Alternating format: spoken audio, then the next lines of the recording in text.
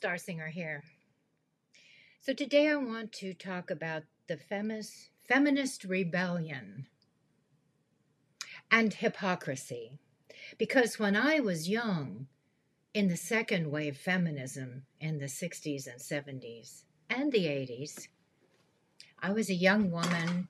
I got pregnant, I had boys, and we were always fighting against something. But what was it? We didn't know. I didn't know. I was just trying to be good and right. And I realized over the years that there's a lot to be said about hypocrisy. But guess what? I think we're all hypocrites. We just see it and we don't call it out. Now, why is that?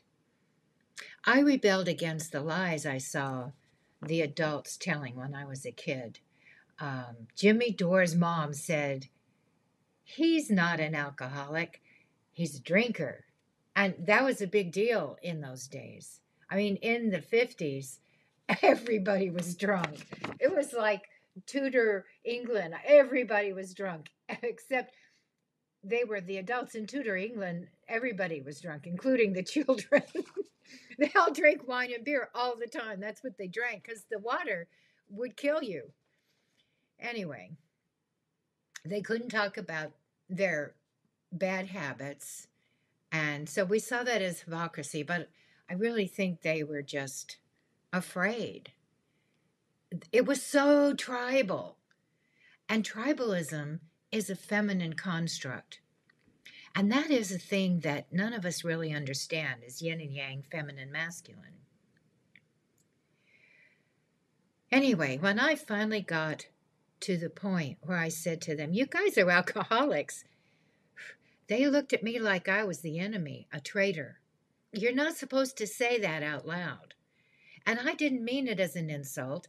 I meant to point out the naked emperor, but that child that points out the naked emperor is not the golden child.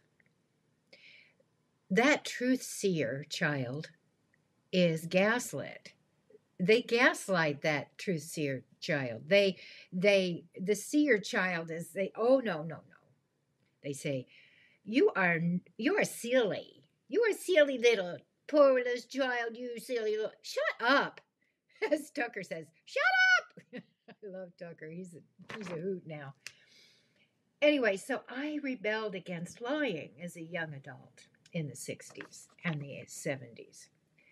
And I rebelled against the shunning and the shaming that the tribe does, because that's feminine power, is to say, you can't be in our coffee clutch. You can't be with us because you have done things that don't fit in with what we do, which makes our system work. You're breaking our system. Stop it. Shut up. So that's femininity right there.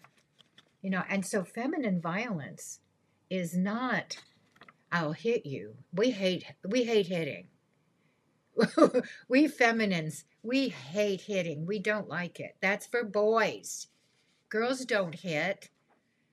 That's why girl fights are so sexy for boys. I mean, the boys are like, oh, girl fight. So, we have fight in us, and I'm not saying that doesn't happen and it's an untrue thing, but the nature of the yin, feminine, is to get revenge. It's not to strike out immediately, because yang strikes out.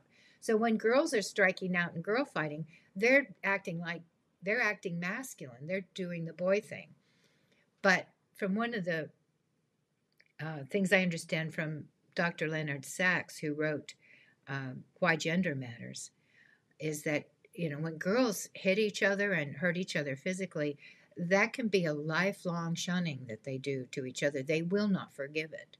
Whereas when the boys hit each other and fight, they're done fighting and then they laugh and, hey, buddy, they're even closer friends then. But the feminine doesn't do that. The feminine is like, all right, I'm going to poison you in your sleep 10 years 10 years later. I mean, the feminine is subversive, dark, deep, and retaliates quietly behind the scenes. The feminine is, that's why the Christians and the one male God people thought that, you know, we got to get rid of her because she's really creepy. She got snakes in her hair, and she's creepy, scary. So we got to get rid of that bitch. She's frightening, and she is. And see, I think that's the important distinction here, that we need to understand these energies, understanding how yin and yang work and what they are in their basic forms will help us to understand ourselves better. All right, so I rebelled against the lying, but they weren't lying to be subversive, mean, or wrong. Cultures lie to so we can all fit in together. That's the purpose of it. So seeing the hypocrisy really isn't helpful, and calling it out really isn't that helpful, but understanding it is. Shame is a feminine control system. Shame and blame are feminine controls.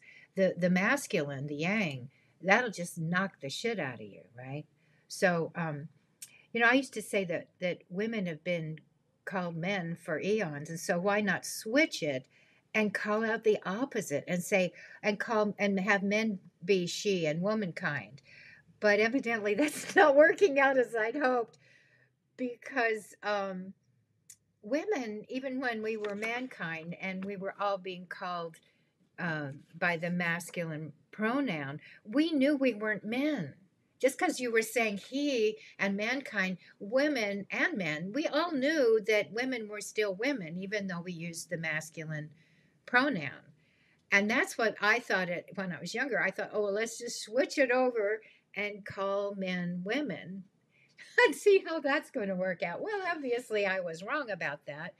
And because evidently, the left brain, the yang side of our brain, the masculine side of our brain, according to Dr. McGilchrist, is the one that is very literal and doesn't see nuance.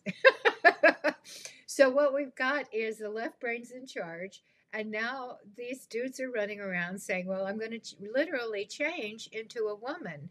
Well, that's the left brain maniac that's kind of like, I think it's the boss of us these days. And so I think it's important to understand and see these distinctions. Well, let's see what's there's a difference. I've got notes. I'm looking at my notes right now because I'm rambling a bit, which I do.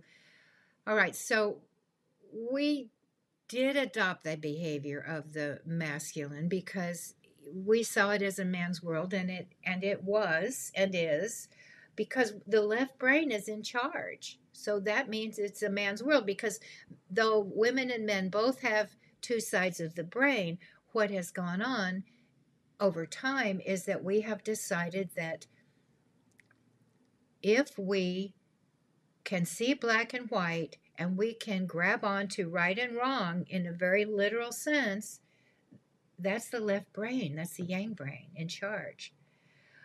So women have been working towards having our left brains activated more.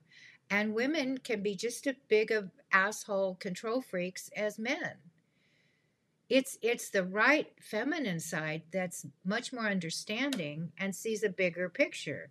You know, the feminine brain, when she's in good spirits, she sees, oh yeah, that guy punched a guy, and it's not that he's a bad, wicked criminal. Wait a minute, let's look and see what happened to him and see what has led him to this. That's a right brain train of thought, right? Anyway, but as usual, the attempts to behave in one's true nature haven't worked out so well. I like to use this analogy. Asking the legless snake to jump is an unrealistic request.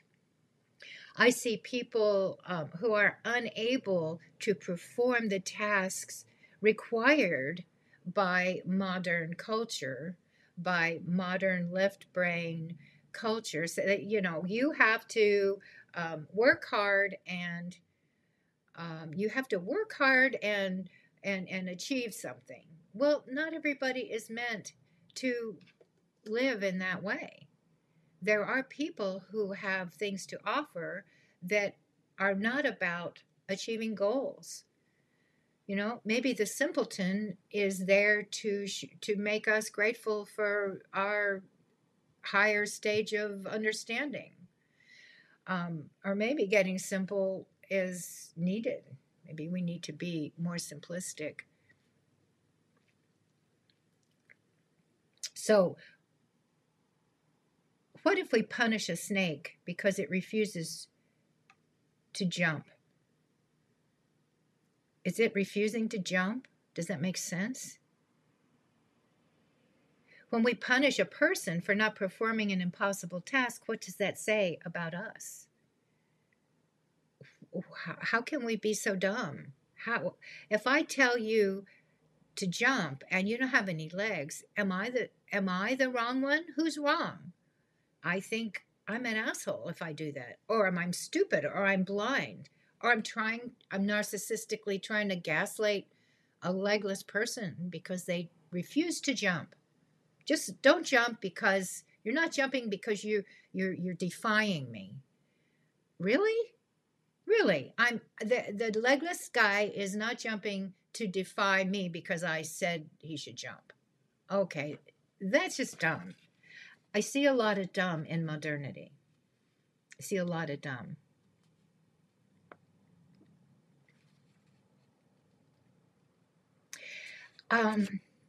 Okay.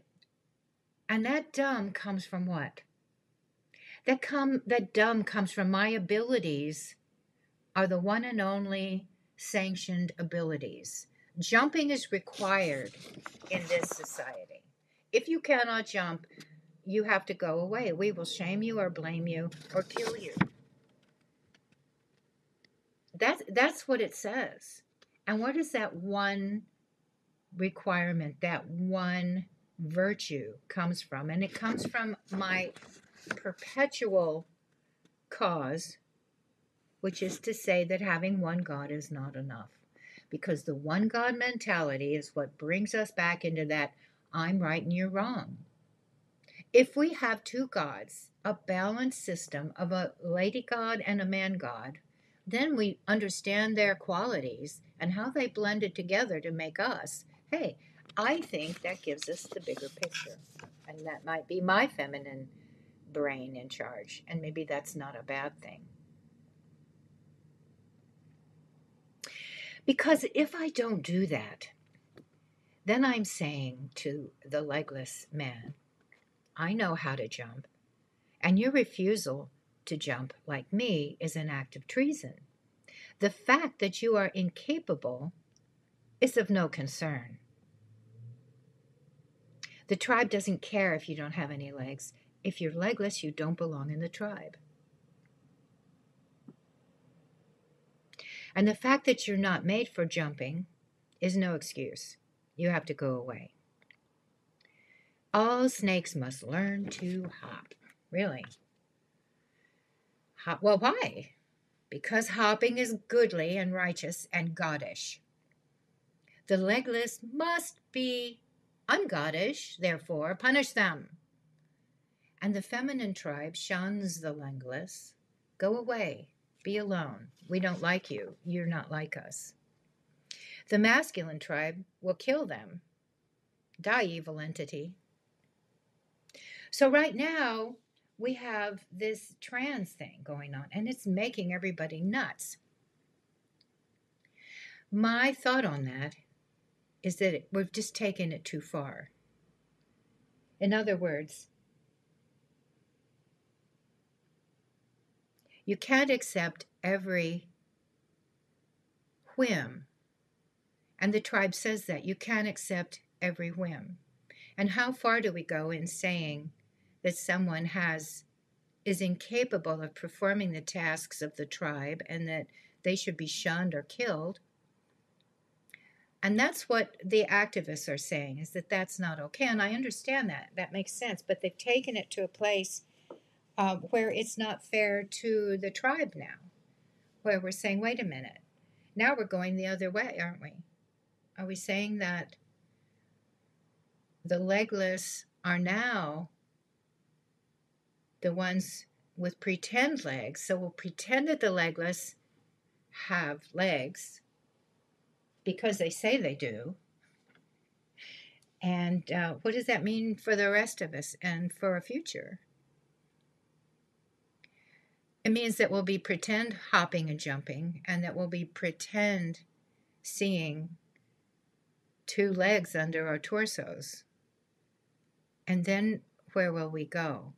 We will pretend that we went somewhere walking, or maybe driving, unless we can have hand gear on our steering.